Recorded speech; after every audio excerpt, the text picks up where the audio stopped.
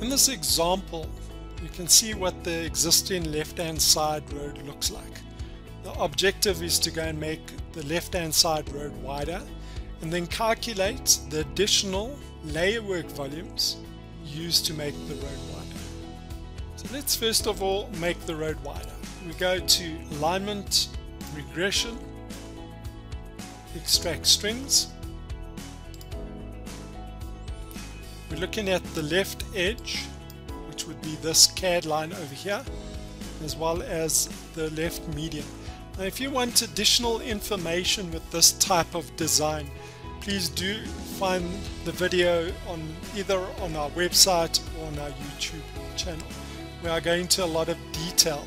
For now, let's go and switch everything off besides the left edge and the left median.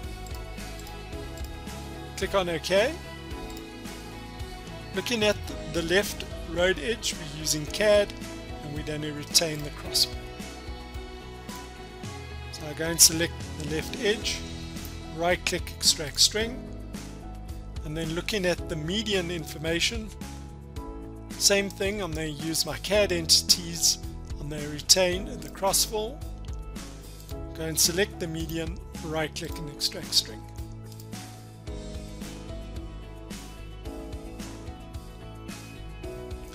There you can see the additional widths. If I were to go to section, graphical edit, click on a position, looking at the left edge, this is where the existing white line was, and this is where the new width is.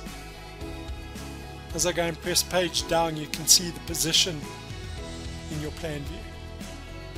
There we're back to the original median width, and then you'll see on the left edge becomes wider.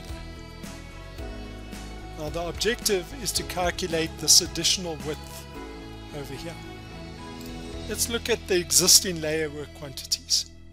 Go back to area volume, layer work volumes, go and specify which road layers you are using, click on OK. Let's take a look at the result. There's your left and your right hand side carriageway if you're working with the dual carriageway. You can see that you've got cut and fill volumes and then the total volume. Maybe that you've got different rates on your bill of quantities for cut and fill. So we've divided it into the separate values. Looking at our total volume on the left hand side, we've got close to 19,700 cubic meters. If you want to calculate the additional width volumes, you can go to alignment, regression, extract layerworks from CAD, go and specify which CAD layer you used for your additional left edge, specify your existing left edge. You can see your diagram has been updated. Click on OK, and then rerun your layer work volumes.